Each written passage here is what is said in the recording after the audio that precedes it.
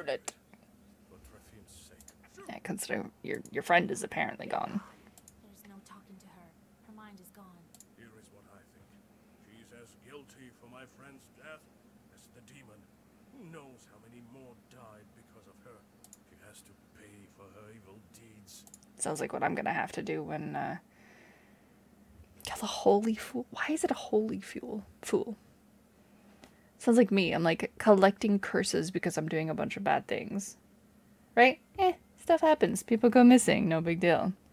I don't want to kill the crazy woman, but she's like obviously crazy. Okay, you guys choose. Do we kill the crazy woman or do we refuse to kill her?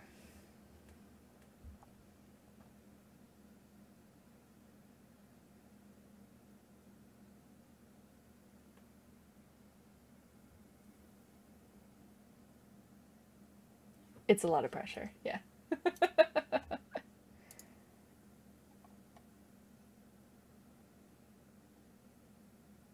It's kind of fun because it's your actions dictate what happens later on in the storyline as well too. I'm pretty I don't know. If I kill her, I might gain curse, but if I don't kill her, I might also get a curse because, you know, I'm just letting a crazy person roam free and kill people.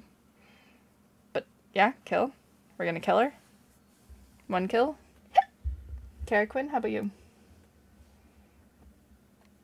I'm generally for killing random people. And Boots says kill. Okay. We should burn this sword. She can burn with it if she... Oh my god. I just got 50 curses. Usually I get like 1 or 2.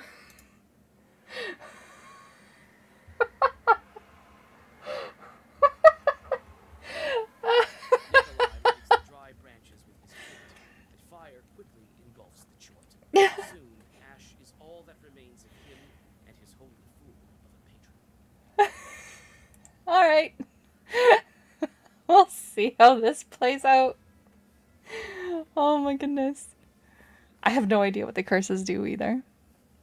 I get curses on a day because I have like 3 little demons that if I let them pester me, they give me negative